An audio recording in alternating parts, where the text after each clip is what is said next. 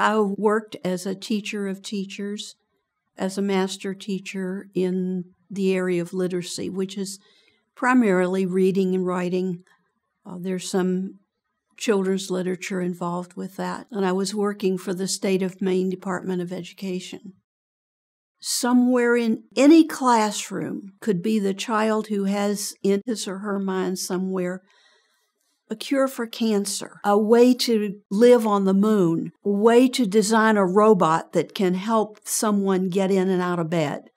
Who knows what is in their minds? And good teachers can open up that so that it has a chance to develop.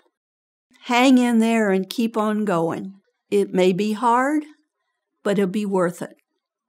You can be anything you want to be. You can do anything you want to do.